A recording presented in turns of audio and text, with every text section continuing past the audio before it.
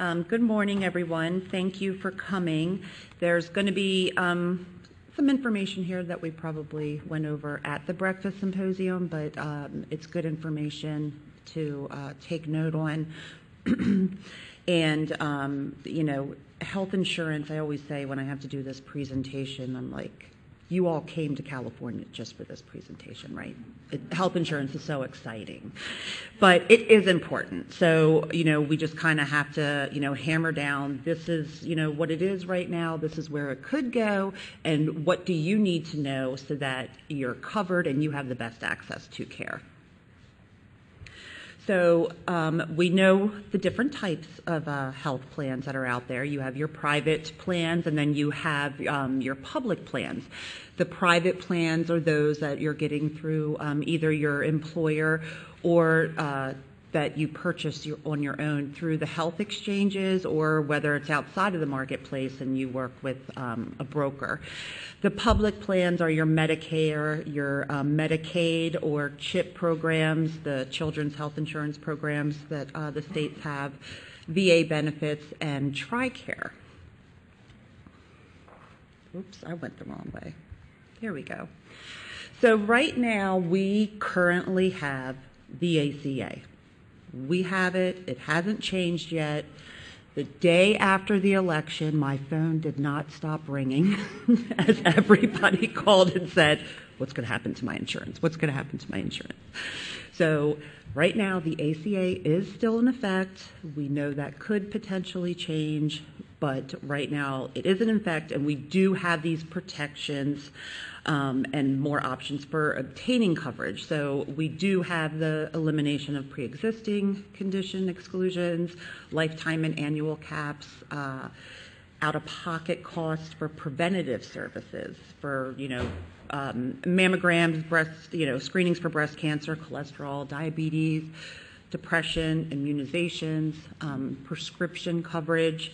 It eliminated termination of coverage due to any health issue. You could not be diagnosed with something and then dropped from your plan. And Medicaid was expanded in 27 states with the Affordable Care Act.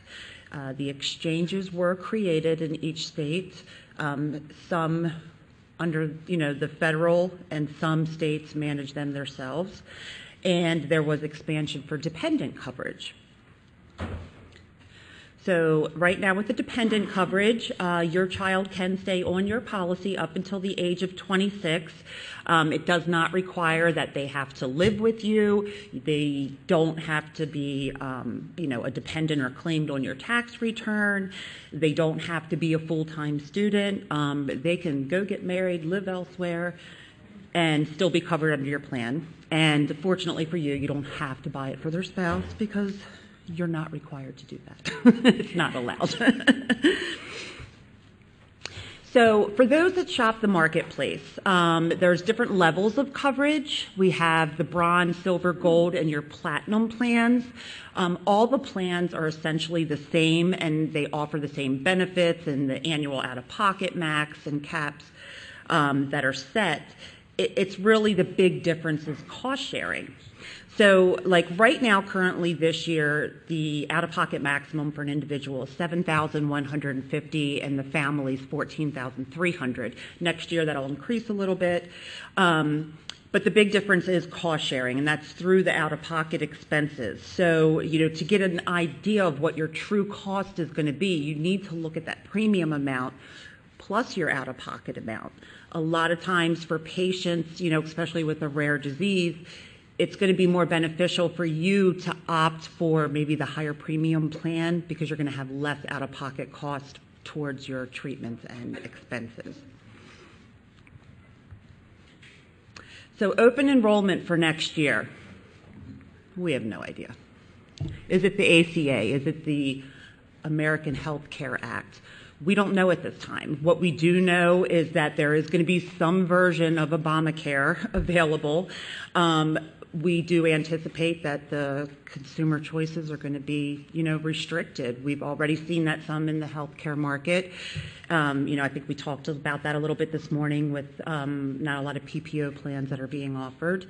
But we can expect it's also going to be a shorter open enrollment period. CMS is issuing a proposed rule to cut back, I think it's 6 weeks, the open enrollment period by 6 weeks. So you're not going to have this long length of time to decide what you want to do. You need to start thinking about it now. Now for Medicare plans, do we have Medicare beneficiaries in here? So, okay, we do have a few. It's a valuable resource to contact your SHIP program. Every state has it. It's a state health insurance assistance program. And they have beneficiaries that work to, volunteers to work with the beneficiaries to let them know what plans they're eligible for and kind of help them do comparison to see what's going to work best with them. So you can always go to our website to look at the State Health Insurance Assistance Program. We have a list of all the states and their contact information. But the biggest thing I hear from Medicare patients is deciding on the coverage that they should get.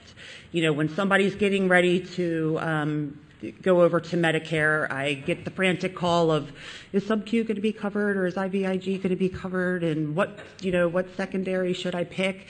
And I can't give definitive answers because every state is different as to what supplemental plans are offered or what advantage plans are offered. It's not across the board nationwide. So I don't have access to the specific plans that you're eligible for. That's where you can get that information from your SHIP program.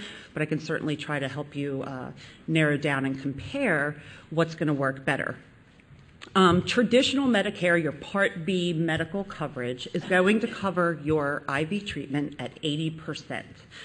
Now, what you need to consider is what is your diagnosis and what is your method of administration, because Medicare does limit home infusions and sub-Q infusions to certain diagnoses. So while you may still be able to obtain coverage for your diagnosis of a hypogam or a subclass, you may have to go to an infusion center to get IV, and they'll cover it under your pharmacy benefit as opposed to medical benefit. So the first thing you want to look at is your diagnosis and your method of administration. And then you want to decide, am I going to get Part B and a Medigap plan, or do I want to get an Advantage plan? Some people that have Medicare through disability don't really have an option. Every state's different, but some states, they're not eligible to get a secondary plan. So it's either they just have Medicare Part B, or they can opt for an Advantage plan, which kind of acts like an all-in-one insurance. You're actually with a private plan. You might get a Cigna or a Humana or Blue Cross. They have to provide the same coverage or benefits offered by Medicare. And some people do this because they get some prescription coverage. However, I can tell you from almost everybody that calls me with an Advantage plan, they do not have any better coverage for their IVIG or sub-Q than if they had Medicare alone. Sometimes they have higher coinsurance. I've had people call and say, I owe 30% for my treatment. So I understand why some people choose it, because they don't have much option and they want to get prescription coverage in addition to their medical, but you really have to find out the specifics of how that plan is going to cover your treatment. So as we said, every plan is different. Comparing these plans and the coverage details, there's so much information you need to know. One of the questions I get all the time is when somebody's maybe switching or looking to sign up is Blue Cross better than Cigna? Is Aetna better than United Healthcare? And I don't have an answer for that. It's the plan design. How is this plan designed and what is your coverage? Now, when it comes to choosing an insurance company, it may be important to you, based on your diagnosis, that you might want to know their medical policy and what they, what requirements they have in order to get authorized for treatment. But everything else is down to the plan design. What is your out-of-pocket maximum? Do you have a deductible? Is the deductible included in your out-of-pocket maximum, or is it in addition to? I've gotten calls from people that say, I thought I only owed a $5,000 out-of-pocket max, but my pharmacy is still trying to collect from me. Well, they had a $2,000 deductible and a $5,000 out-of-pocket max, but it was in addition to, and they still met under that $7,000 cap. So you have to ask that question. You want to know if your immunoglobulin is going to be covered under the medical or the prescription plan, and how is it covered? Do you have a coinsurance? Do you just have a copay for the treatment? And do you have options for site of care? Are you limited to where you have your treatment, what method of administration that you have, and are you going to have to potentially change your treatment plan with this insurance coverage? Out-of-network benefits, very good for a lot of people who opt to stay with their physician if they're not in network. So you want to ask whether you have that option, especially those that travel and are out of state. But you have to consider that out-of-network benefits do not apply to your out-of-pocket maximum limit. So what expenses are included there? It's your deductibles, your co-payments, co-insurance, anything you're paying towards your medical care, not your premiums, not services that are denied. If something's denied, you opt to pay for that lab work or that prescription. That's great. But that's not going to be applied towards your maximum amount, and also the out-of-network benefits. So if you need help comparing the plans, we do have our insurance toolkit. Has anybody taken a look at that? No? It has a lot of great information, and we keep things updated regarding amounts and any changes, that's been going on in healthcare. But it actually has comparison worksheets, so you can literally list everything from, this is what I have in prescriptions, this is how many doctor visits I have, and it helps you to compare those costs with the different plans. So it's a great resource to help you choose your plan. Other resources that we have, you can always call us at the 800 number regarding any issues you're having with insurance, or if you need help with choosing an insurance plan. Also, our advocacy center, just to stay up to date with the changes in healthcare. Make sure you get signed up for those action alerts. It's really important for our community. And you can always email me if you have specific questions. Right now, I am going to turn it over to Debbie, who's going to talk about the importance of health insurance, but from your provider's perspective. So welcome, Debbie.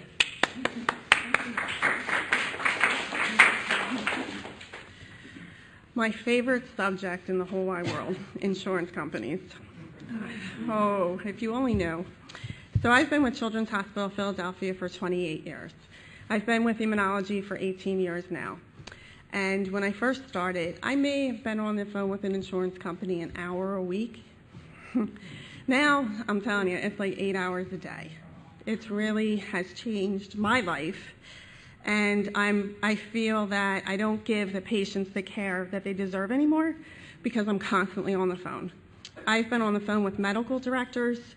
I have, literally my favorite story is this medical director wouldn't allow a child to come in for a one-time dose in our outpatient infusion center.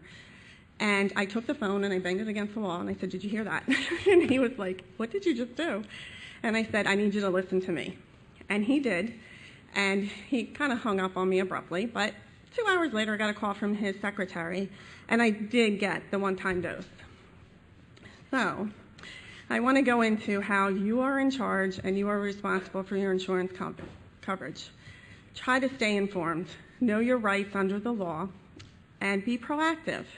If you're changing to a new insurance company, if you have any type of paperwork that has a deadline, make sure that you're aware of the effective dates. We have had patients who, if you have paperwork that needs to be filled out, if you miss that deadline when it needs to be back, you will be out of insurance for at least a month until it gets reactivated. So that's the last thing that we want to happen to you. If you ever need help filling it out, I do whatever I can to help the patients. Don't ignore communications from your insurance company. Okay, you will get information in the mail. If you don't know what it means, I have sent families back to their employers, and I've had them reach out to their human resources. Sometimes they have a benefits coordinator or somebody that you can ask questions. If you don't get the answers you want, ask them to direct you to somebody who can answer your questions. It's really important for you to do that. And if you don't get anywhere, call me. I will get an answer for you one way or another. And you will, I've even written letters of medical necessity.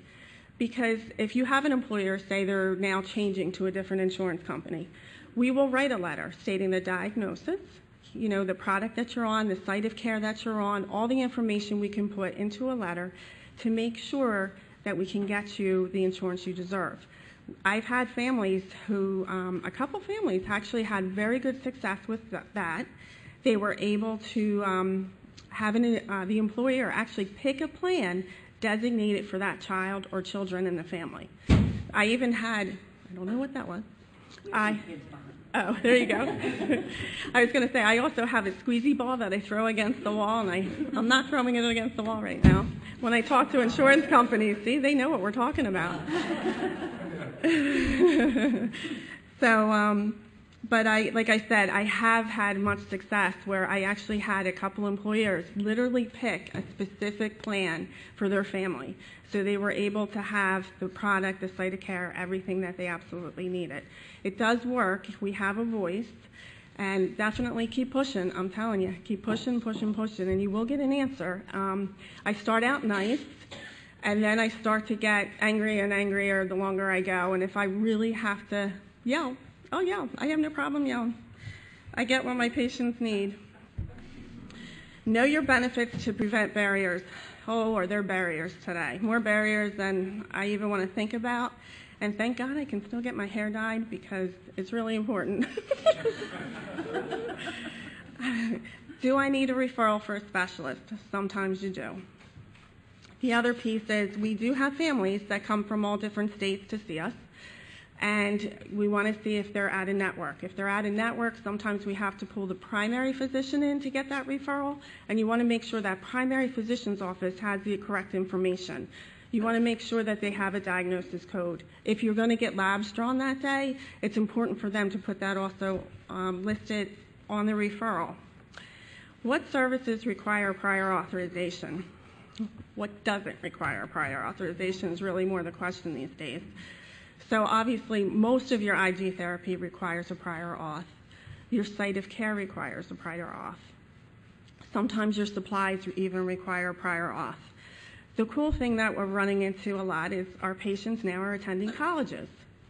So keep in the back of your mind, we've had a couple patients who will go to college out of state. If they go to college out of state, it's really important for you to know that some of the states require a physician from that state to write the orders. At Children's Hospital, we can't write the orders for a patient who's attending college in Rhode Island. So with that, it takes coordination. It happens. We're able to locate an immunologist near the student's college. Then we get that patient an appointment. And obviously, we need to do this ahead of time. So you get the appointment. We fax all the clinicals and our information over to that physician. And then it's then working on the site of care. Where is this student going to go to get the services that they need? Are they going to go to an outpatient day hospital? Are they going to go down to a step-down infusion center to get the infusions? So we try to get all our ducks in a row before the student starts their freshman year of college, just to take some stress off the student and to know that we're all set, we're ready to go. So it just takes a little bit of coordination, but it happens. The other piece is that we're very successful at. A lot of students are studying abroad today. Depending on the product, we try and get the student on a product that works best for them. We're able to work with a specialty pharmacy, and get a prior auth for 6 months. We pack the student up, we get all the supplies, we supply a letter for TSA so they can take their products with them onto the plane, and the student goes away for 6 months and has a wonderful time and is able to do their infusions as they study abroad. So I think that's really been a lot of fun for me, actually, and I'm so happy that these kids can do this. Does your plan require labs? I don't know if you noticed, but a lot of these labs, especially for us, we're seeing more and more labs need to be done at a Quest or a LabCorp or some capitated site, they call it. So a lot of times, try to know where you need to go to get your labs drawn. And of course, this is kind of putting the puzzle together a little bit too, depending on where your deductibles are in the year when you come to see us. If you have a secondary insurance, if the primary doesn't cover it, but the secondary does. And what I'm talking about is if you want to have infusions, say, done at CHOP that day of your visit when you come for follow-up, then sometimes you can still get the labs drawn at CHOP, but you also need to know what you're responsible for as far as coverage, okay? Is IG therapy subject to a restrictive formulary? Of course it is. This makes me crazy. A lot of your insurance companies, they're designating what product you can have, and it's making me crazy. And the other piece is we have, like in our area out in the Philadelphia region, we even have where some insurances are dictating what site of care you have to go to. A lot of our blues have pushed our patients out of our outpatient infusion center. So with that, then a lot of our families, they don't want to go to home care. So then we have to find them a step-down infusion center. So there are options. If you don't want to go to home care, you should be able to go to a step-down infusion center. We also had a insurance company designate a specific home care agency. So with that, I ride my specialty pharmacies. I make them every quarter. They have to send me a list of my patients. I know when they got infused, especially if they're sub-Q. I want to know when they got infused. I want to know what needle length they're on. I want to know what tubing they're on, and I want to know what side effects they have, how often you're calling them, and when they are receiving their shipments, especially my college kids. A lot of my college kids fall off the face of the earth when they go to college. I want to make sure they're receiving their treatments, okay? I want to know that they're accepting deliveries. If they don't accept a delivery, you're to call me, and I call that patient and find out why they're not accepting their deliveries. And with all this, it's just constantly working together. We try to work together as a team, but my specialty pharmacies know that I want this quarterly report because I want to know how my patients are doing. Will I be required to switch from my current IG therapy to a least cost medically necessary brand? Wow. Can I mention Aetna here? Aetna. Wow. It's really been a roller coaster. So they started this effective April 1st, where they selected 4 products. They're 10% products, 5% products. I mean, it's just been really interesting. My patients that are on it are able to stay on it. The reauthorization process has been pretty interesting. They made me send them clinicals for a patient who was up for a reauth for 9 years. I had to send clinicals to get that patient reauth. So Aetna wants to throw the ball in the air right now, but I will fight. My patients so far, knock on wood, that are on a sub-Q type product, they are able to stay on it. But the patients, I have to now educate all the physicians and tell them that if there's a patient that's going to be starting, we need to make sure that we have educated the patient and we try to help the patients choose the best product for them.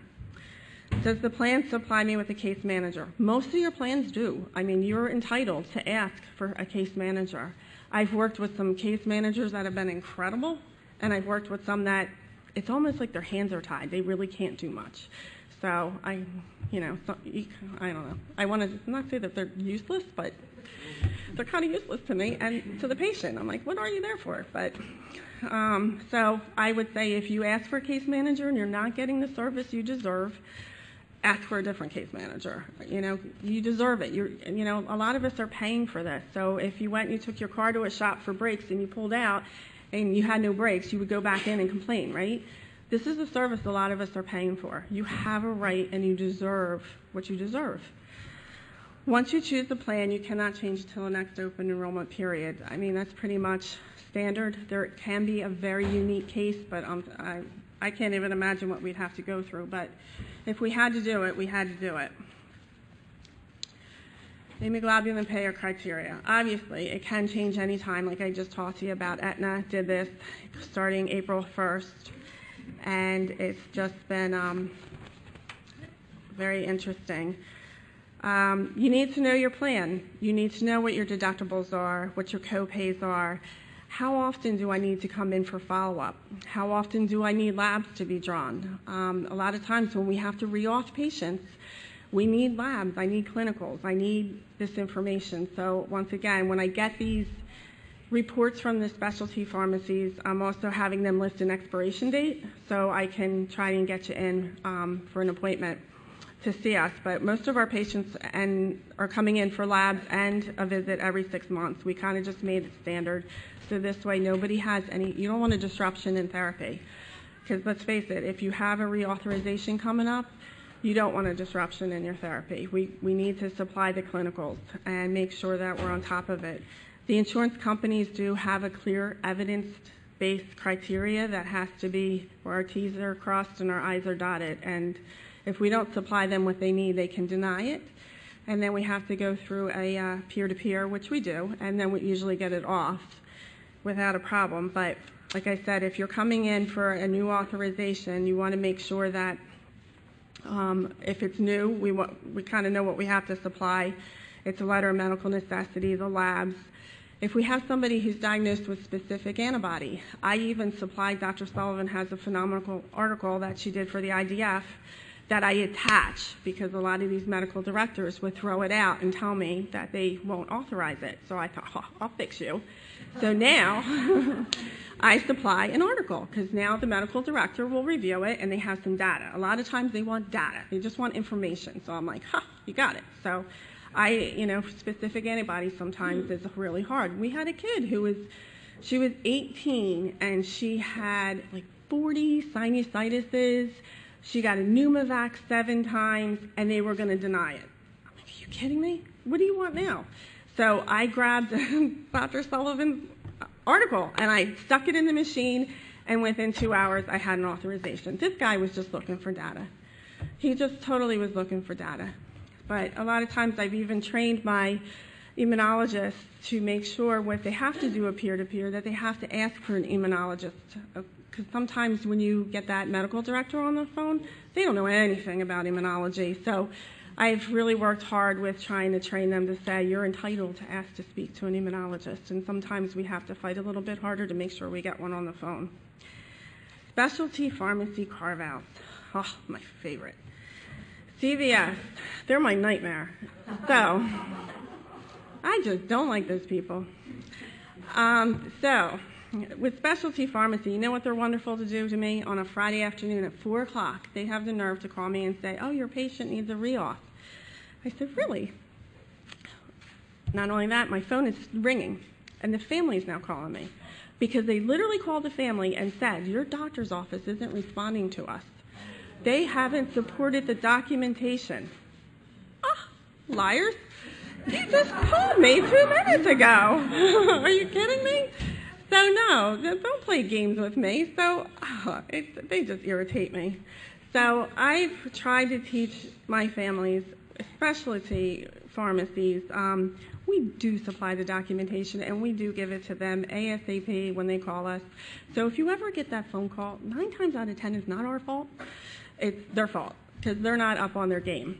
But the other piece is if you're on with a specialty pharmacy, you say you're on a subcutaneous product, I feel that a lot of times they don't ask the appropriate questions as far as side effects. And I want you to take pictures. When you start with them, take pictures of what's coming in the mail. So you make sure that if something ever goes wrong, you have a side effect or you're starting to have little things happen, sometimes the wrong thing gets put in the box. Not, hey, we're all human, things happen, but they need to fix it. And I don't want you going where something is really not right. The electronic patient record. This is a wonderful tool. And we have had families use this, and this is something that you can have all this information. In the beginning, it does seem like a lot of work to list the diagnosis when, based on the data, your treatment history, the labs, but everything is consolidated in one location for you. So it is really a nice tool. Like I said, I know it can be a lot of work at first, but once you have it there, it's there, and you just have to hit a button, and you have all your information. So if you have a chance, if you can try to use that, that would be great. And we talked a lot about Medicare, our supplies and nursing services covered. Like I said, it depends. A lot of times they say you can only have so many visits in a year, so you need to know that. I haven't had any problems with any of my patients with, if they need more services, I tell the home care company, and they pretty much do what I ask. The 21st Century Cures Act, we're just going to pray and continue to move forward and hope as time goes on we hear more information about it. I think Nichole did a great job covering it.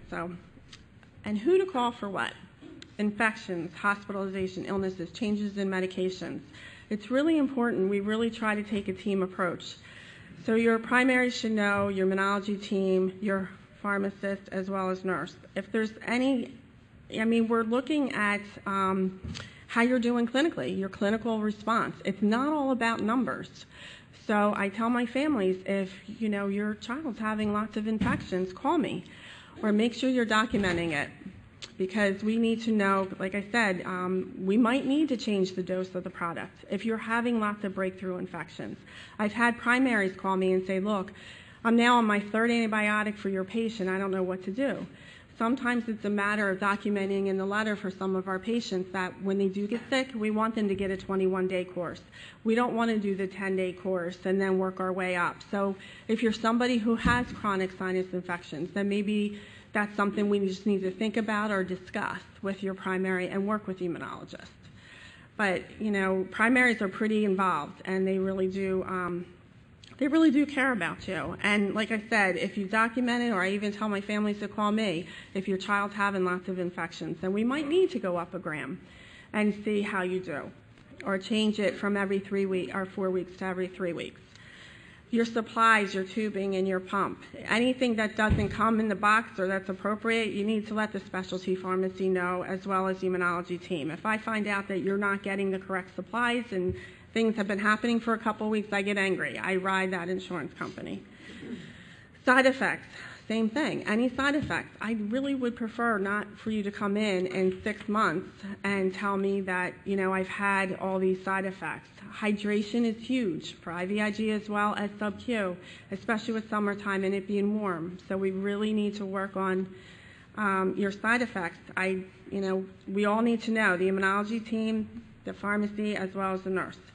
Scheduling infusion and nursing visit. The only piece I want to add in here is if you don't receive deliveries, that's kind of huge, so be careful, especially if you're on a subcutaneous product. I actually had a family who was a child we didn't realize was not getting the deliveries. So what happened was when the re-auth came to occur, the insurance company made him go off for 3 months because he wasn't getting the deliveries like he was supposed to, and they were on it. The insurance company knew that he was skipping several months. Oh, and now I'll take a delivery. So be very careful, because that insurance company, they did it to us. We couldn't believe it. So we had to stop treatment for 3 months, revisit labs, and then resubmit again. So I'm just saying, just be careful with your deliveries, because I don't know, that just shocked me. I was like, ooh, they know. So they knew. So who has managed your care? Try to be your own advocate. Make a journal, put it in your phone, call your immunologist, whatever works best for you. And when you speak to an insurance company or a specialty pharmacy, anybody, try to get a phone number. Okay, I'm going to get told to shut up. Okay, get a phone number, a reference number for the call. Because if you call the doctor's office, if you're having issues, make sure you call the doctor's office, okay? And then if you give me a reference number, then I know who to call. So your healthcare team doesn't know what you don't tell them. We need a responsive healthcare team to help you. You deserve that. Insurance changes. If you're changing insurances, make sure you call your specialty pharmacy, your immunologist, wherever you're going. Regular ongoing monitoring and communication is essential. These are your resources. The IDF is an incredible resource for you. I tell all my families and patients about it. Your manufacturers, they do have copay assistance. They can help you. Don't hesitate on calling them. A lot of that goes through your specialty pharmacies. Enroll in manufacturer resources at the start of care. There's foundations. Jeffrey Modell Foundation is a wonderful asset. Government programs. And my last quick story I'll tell you is the Attorney General. I had a skid baby where this insurance company was kind of dangling us. And when we needed labs, they told the family, we'll decide what we're going to pay for. Then the baby needed IVIG because it was going to go for a bone marrow transplant. Started IVIG. They gave me a really hard time. They told me that we'll decide what we're going to pay for. Okay? This family, they couldn't hang in there to find out what they were going to have to pay. I was so ticked off when this lady told me we'll decide what we're going to pay. I called the Attorney General's office. I reported the insurance company, and she said, what do we need to do? And she said, I just need the mom to fill out a form. So the mom was computer savvy. I walked her through filling out the form, and within 2 hours, I got a year's authorization for that baby to get IVIG. So thank you for coming. Hopefully we can answer your questions, and I'm hoping you can take something away. And if you ever need anything, don't ever hesitate and call me, because I will help you. Thank you. Thanks.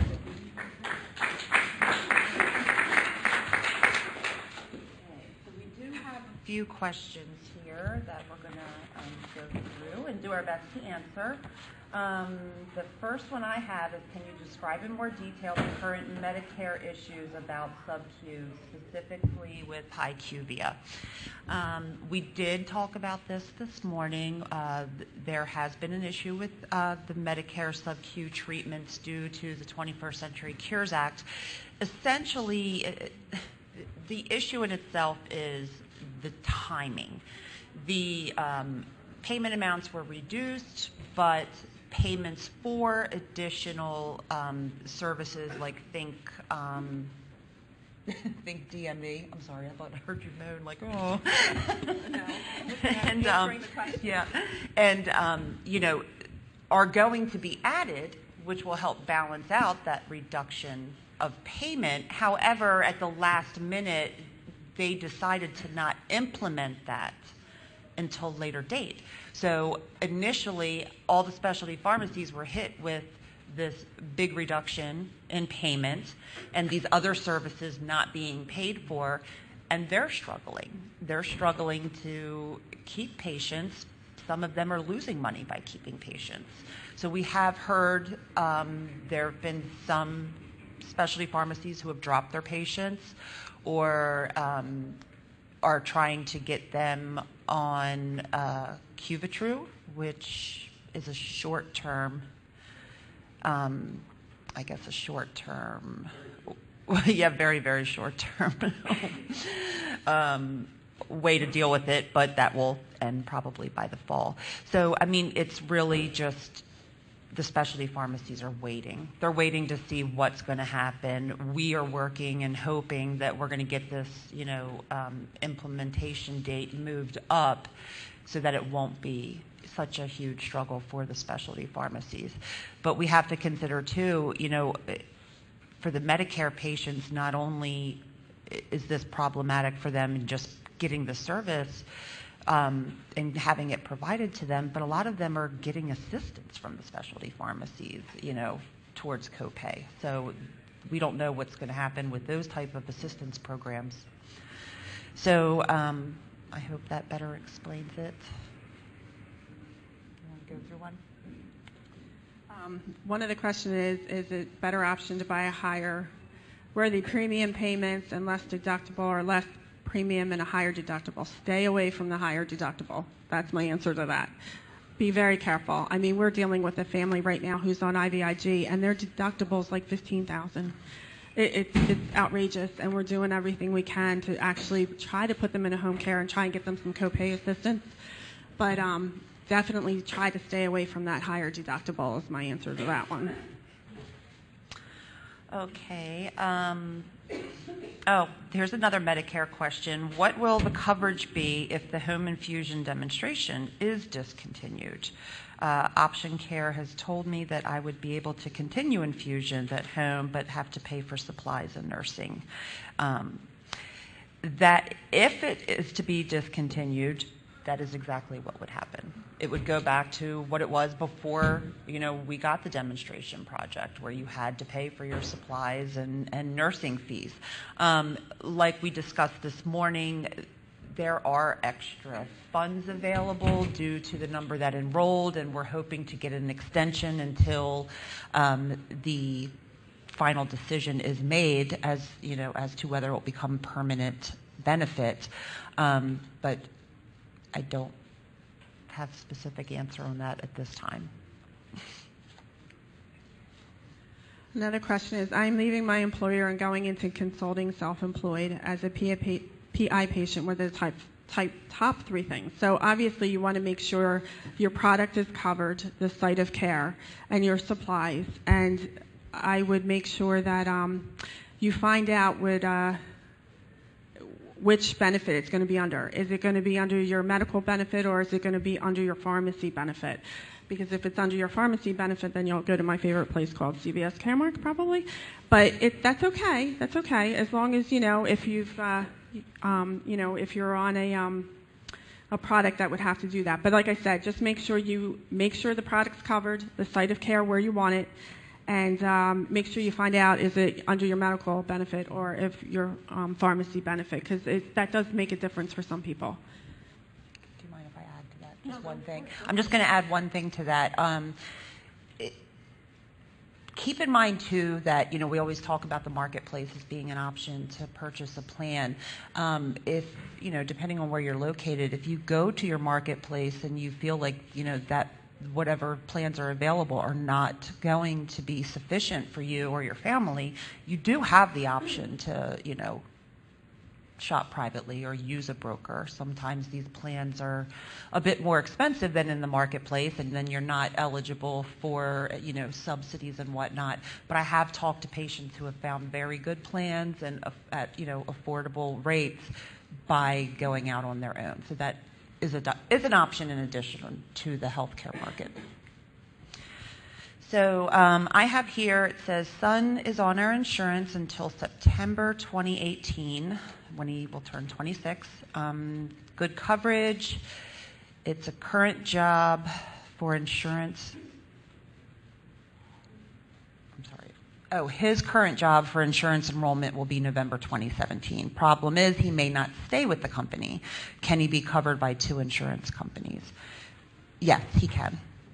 He can stay on your plan and opt to take the employer coverage as well. And then the other thing is that if he were to leave that job early, and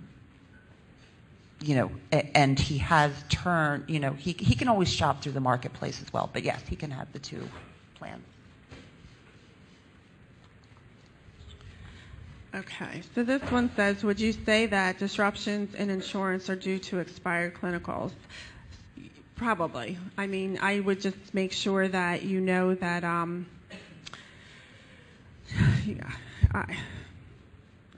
there's so much here. But disruptions in insurance can be if you've got to watch if your insurance is changing, and when it requires a prior auth. And just try to note when you need to go in for follow-up visits as well. Sometimes we're able to even do labs.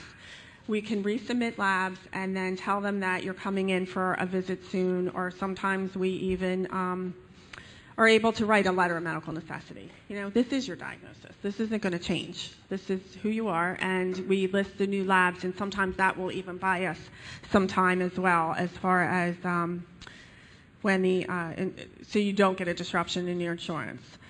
Why do companies in the health insurance industry change their prices for different companies, ages, illnesses? I wish I had a magic answer for that. I really do. I have no idea. It's just truly amazing to me. I mean, even what Aetna just did, I'm still blown away at what they have done. And, you know, like I said, every day is a new day. Every day I walk in and I don't know what's going to knock on the door and how things are going to happen, but I deal with the problems for today and just move forward. What ways do you think we can fight the end of price discrimination in all medical practices?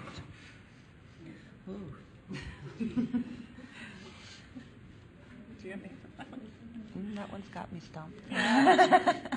I'm not sure. I mean, I know, I got to tell you, the IDF, the physicians, all of us, we are all fighting every day for you. We want you to have the quality of life you deserve. And we constantly are battling these insurance companies and making sure you do get what you need. And all I can tell you is, you know, I'm going to fight till the end for you folks. So whatever we can do to help, but I don't have an answer for that. Yeah, I mean, the only thing I guess I would say is, you know, when these, I tell patients all the time, contact your state's insurance commissioner. Make a complaint. That's what they're there for. We can't guarantee they're always going to take care of the situation, but if I were to switch, you know, from one insurance company to another and I found out that there was a $15,000 increase in what, you know, a provider was charging with, it happens, just report it. You got to let them know. And the Attorney General is your friend. I mean, if you are not getting what you deserve, it's a form that you need to go on the computer. And, you know, report your insurance company. I mean, first talk to them, work it through. And if you're not getting nowhere and you feel you really are banging your head against the wall, don't hesitate. I mean, you know, this is your life. So don't hesitate on taking care of yourself and being your own advocate. Okay, I just have one more here. It says I'm 60 and I'm covered by my employer insurance. When I turn 62, do I stop that and go on Medicare? Are you going to stop working? Oh, there's more. I'm sorry. You don't have to stop your employer coverage and take Medicare right at 62. You can defer that to, some people are doing it at 65, 67.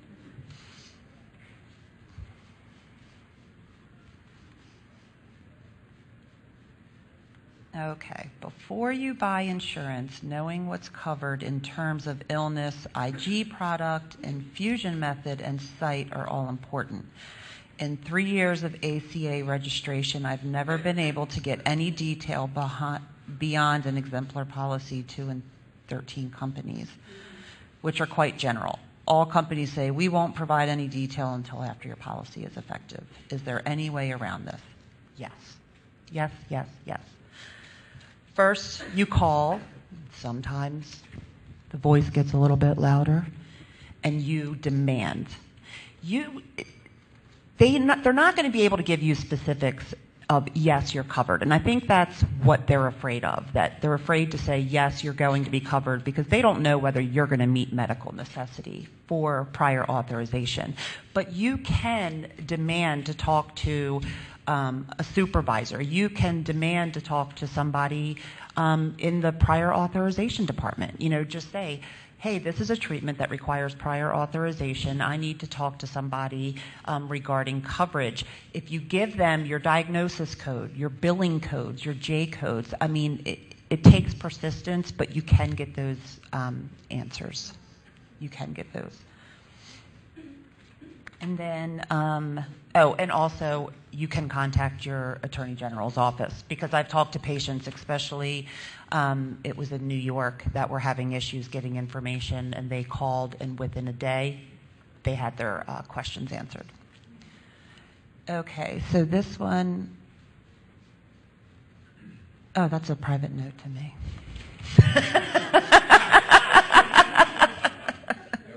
So I think we are done, unless anybody has a question. Follow-up question to the last one. You said that you can demand to know the cost of the therapy.